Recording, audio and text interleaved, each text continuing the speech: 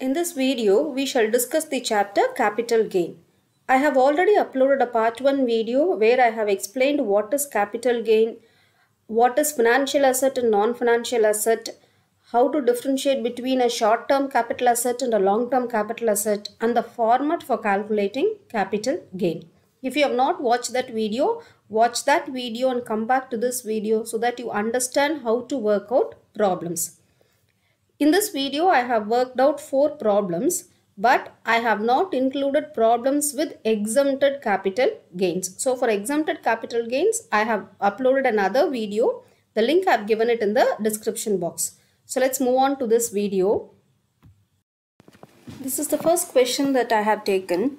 Mr. Kishore purchases 500 equity shares of rupees 10 each for rupees 40 per share in 2008-9 and incurs an expenditure of rupees 400 on brokerage. In 2012, he receives 100 bonus shares. In September 21, he gets 100 right shares for rupees 20 each. He sold the 100 bonus shares in November 21 at rupees 90 per share, 100 right shares at rupees 30 per share in December 2021. Compute capital gains for if the CIA for 12-13 is 200 and for 21-22 is 317. So as soon as you read a question, you have to first give a title. The title is Computation of Capital Gains of Mr. Kishore for the assessment year 22-23. Then provide a particulars column and an amount column. So before starting with the calculation, check whether the asset sold will come under a short-term asset or a long-term asset. He sold 100 bonus shares in November 2021. So the first sale is on November 2021, which is the 100 bonus shares. When was the share purchased? Look here, in May 2012, he received 100 bonus share. So this bonus share was purchased in the year 2012 and sold in the year 2021. So from 12 to 21, there is more than 12 months. Share is a financial asset. This asset is held for more than 12 months. So this is a long-term capital asset. After deciding this, let us calculate the capital gain. We should start with the sale price. How much is the sale price? It is given that 100 bonus shares at rupees 90 per share. So within bracket 100 into 90. The answer that you get is 9,000. Okay, with this we have to deduct the purchase price. See, since this is a bonus share, this is a bonus share. We all know that bonus shares are given without any price, without any consideration to the shareholder. So there is no purchase price. So cost of acquisition is nil. So from 9,000, if you deduct 0, your long-term capital gain is 9,000 rupees. Okay, now look into the next one. 100 right shares at rupees 30 per share. So when is this right shares purchased? Look here, it is purchased in September 21. The share is purchased in September 21. When is it sold? It is sold in December 21. So September, October, November, December. It is held only for 4 months. So this is a short-term capital asset. How to calculate? From the sale price. What is the sale price? It is given that 100 shares of rupees 30 each. So 100 into 30. You will get 3,000 rupees. From this we have to deduct cost. Cost of acquisition. What is the cost price?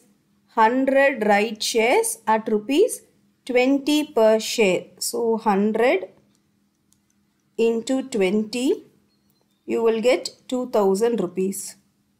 If you deduct it, the answer is 1,000 rupees, which is short-term capital gain. So I hope you understood this problem. Next question that I have taken is Mr. A purchased a house property on 1st September 99 for rupees 4,10,000. Fair market value of the property on 1st April 2001 is 3,70,000. He incurred the following expenses. Construction of a room in the ground floor during 2000, 2001, 10,000.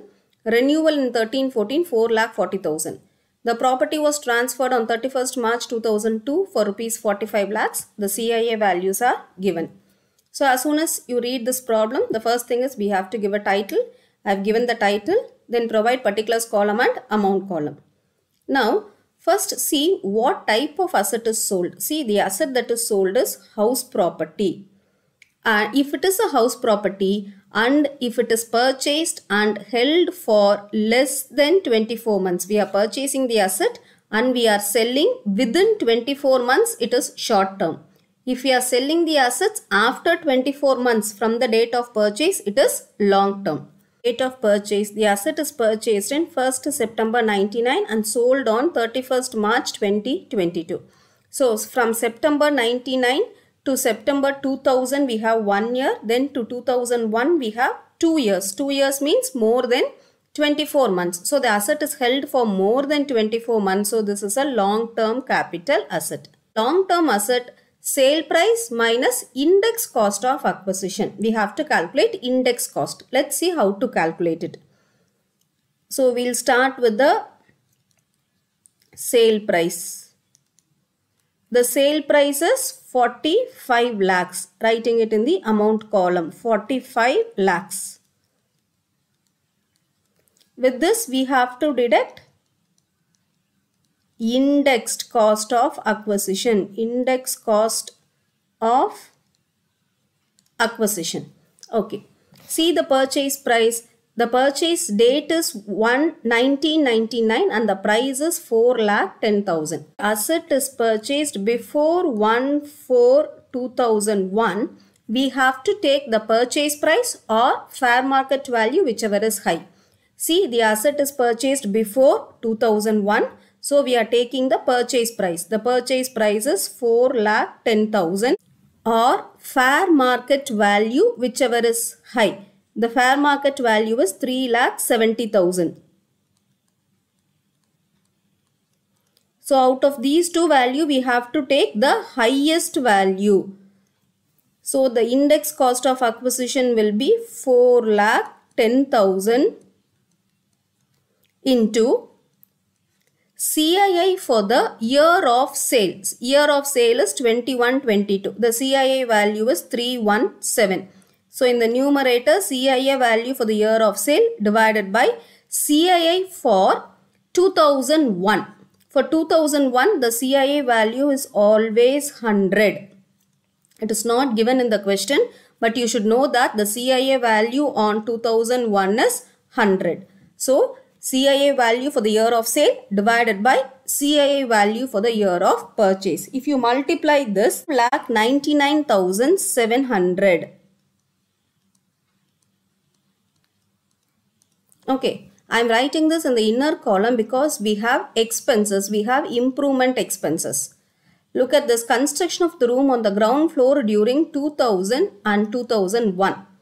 If any improvement is made before this 1/4/2000, before 1/4/2001, if we are making any improvement, that cannot be considered, that will not be taken. So this 2000 and 2001 is before 1/4/2001, so we are not taking this improvement expense. Come to the next one. This has been done in the year 2013-14, that is after 2001, so we can take this. So index cost of improvement.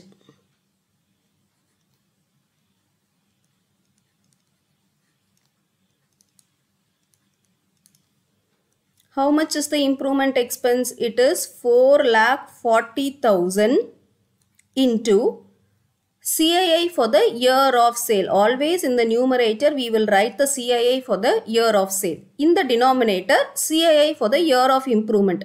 What is the year of improvement? 13-14. So what is the CII value for 13-14? It is 220. So in the numerator I am writing 220.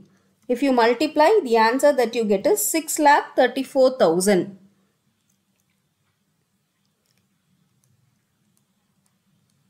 add it, bring the answer to the outer column. It is 19,33,700. If you deduct this from the previous answer, you will get 25,66,300. This is your long-term capital gain.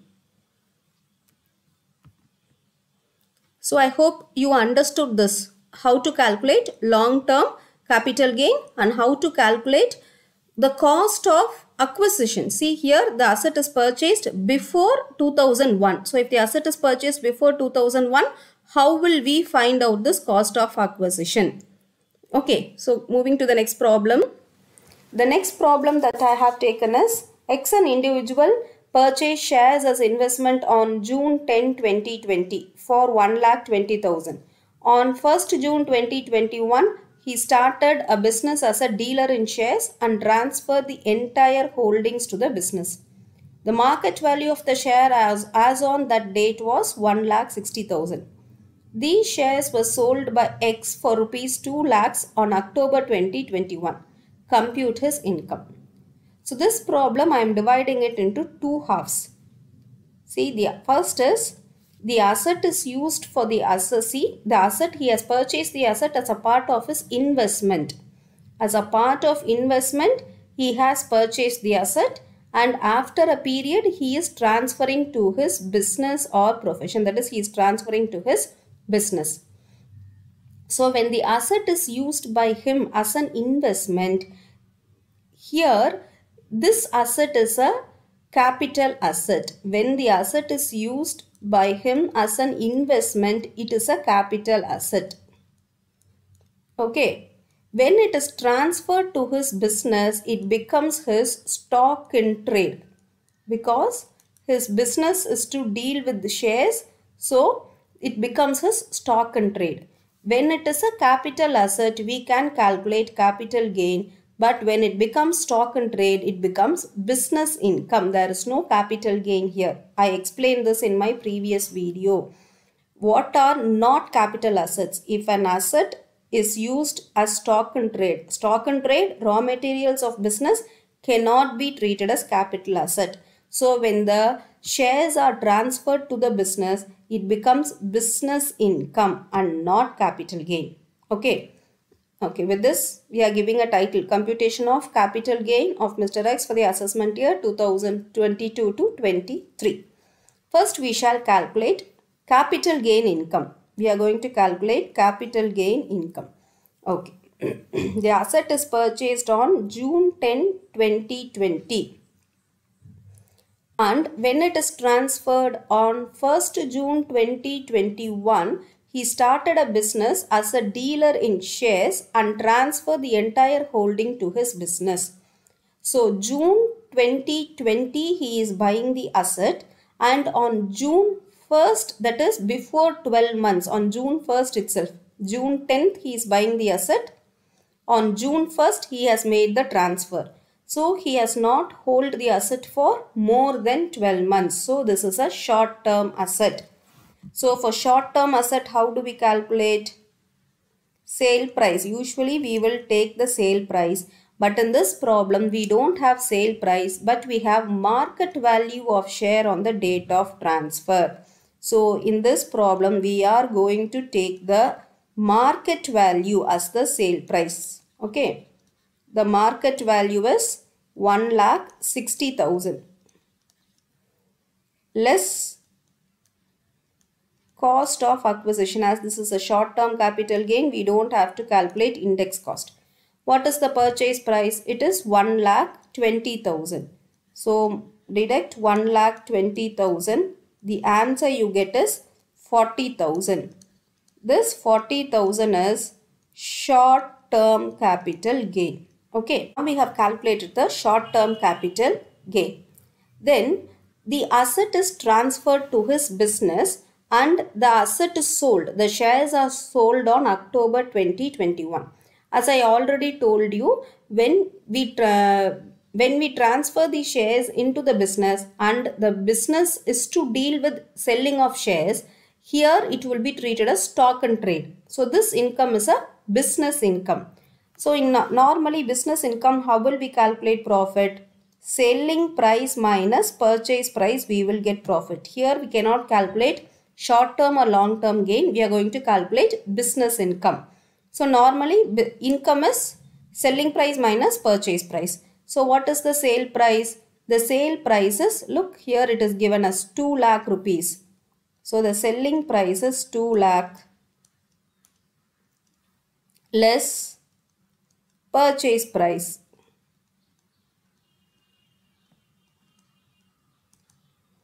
In this question, the purchase price is nothing but the market value on the date of transfer. It is 1,60,000. This market value is the purchase price, 1,60,000. The profit is 40,000. This 40,000 is business income. So if you are asked to calculate total income is nothing but 40,000 plus 40,000. 80,000 is the total income of Mr. X.